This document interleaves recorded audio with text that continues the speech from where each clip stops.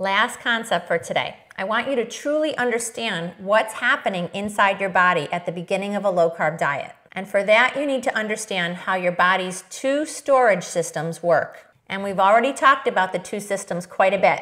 But to make it clear, storage number one is glycogen. Storage number two is fat. I'm hoping this is the last time I ever have to mention glycogen, but no promises. Okay, here we go. I'm going to use an analogy to help you understand how these storage systems work together. Let's use a money analogy. I want you to think of the food that you eat as your dollars. These dollars can buy you energy. You need energy every day for body maintenance and repair. If you're an extremely active person, like a collegiate athlete or a landscaper or a roofer, you need a lot of energy in your day. Therefore, any money that you make or any energy that you eat is immediately spent.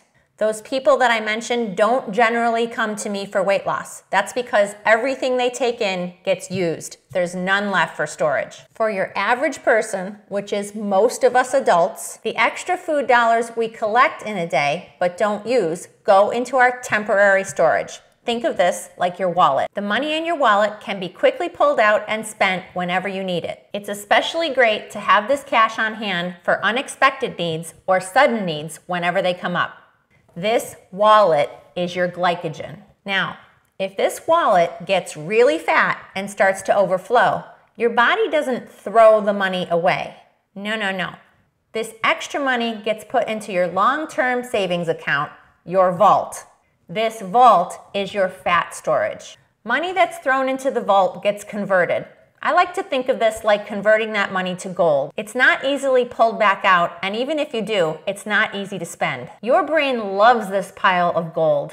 It protects it. I think of my brain like a dragon sitting on its pile of gold. It takes great pride in having plenty in the vault. The bigger the pile, the safer your brain feels. You could go for a long time without any money coming in and still survive. This is why your fat storage exists. For your brain to allow you access to that vault, there has to be a literal crisis. Hundreds of years ago, that crisis was called famine, and all of us went through it pretty seasonally. In modern times, we have many seasons when our food intake goes up, but none when our food intake goes down. This is a problem. So short of going through a famine, we have to find another way to trick our brain to give it up. And that's what you're accomplishing here in Jumpstart.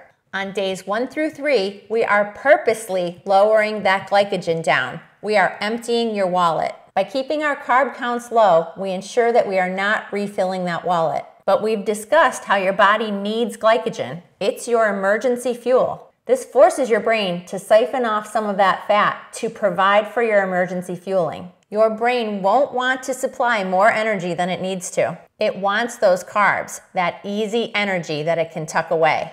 It's always working towards rebuilding your fat supply. You can reassure your brain by continuing to bring in the dollars, just not in the form of sugar. And soon enough, your brain will become adapted to using its new type of fuel.